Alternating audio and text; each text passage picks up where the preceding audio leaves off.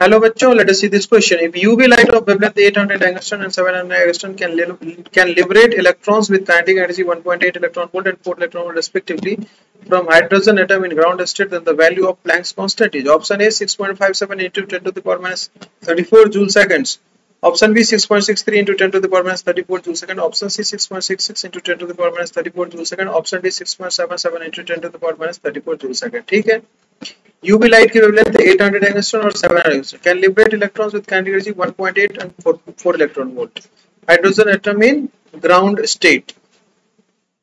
ठीक है, तो निकालनी है हमें क्या, वैल्यू ऑफ प्लैंक्स कांस्टेंट। चलिए फिर निकालते हैं। तो ये हो जाएगी के मैक्स है क्या पहले केस में 1.8 electron volt equals to H C by lambda है कितना हमारा 800 एंगस्ट्रॉन्स। तो 800 एंगस्ट्रॉन्स है, 800 एंगस्ट्रॉन्स माइनस 5 पहला इक्वेशन। दूसरे केस में है 1.8 electron volt equals to H C bye 700 एंगस्ट्रॉन्स, 700 एंगस्ट्रॉन्स minus 5। ये दूसरे केस में इक्वेशन 2। अब इन दोनों इक्वेशंस की मदद से हम प्लैंक्स कांस्टेंट की वैल्यू निकाल सकते हैं। ठीक है, हम क्या करेंगे, दूसरे केस, पहले केस में 1 पर, दूसरे केस में 4 इलेक्ट्रॉन वोल्ट है ना, sorry here it is 4 electron volt, it is 4 electron volt. अब इसमें से क्या करेंगे, हम माइनस कर देते हैं, इसे माइनस कर देते हैं, ये प्लस हो जाएगा, 5 से 5 कैंसिल हो जाएगी, 4 माइनस 1.8 तो ये हो जाएगी minus 2.2 electron volt equals to H C common ले लिया 1/800 एंगस्ट्रॉन्स माइनस 1/700 एंगस्ट्रॉन्स।